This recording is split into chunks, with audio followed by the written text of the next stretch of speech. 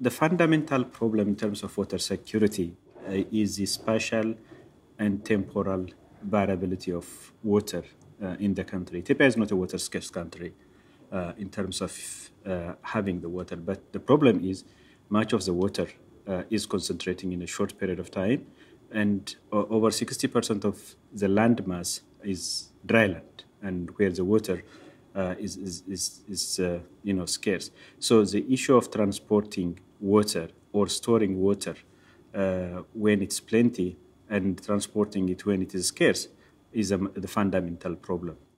There has not been an institution strong enough to integrate water resource development activities in Ethiopia. So it is still in the formative stage, but I think a continuous engagement by the research community is required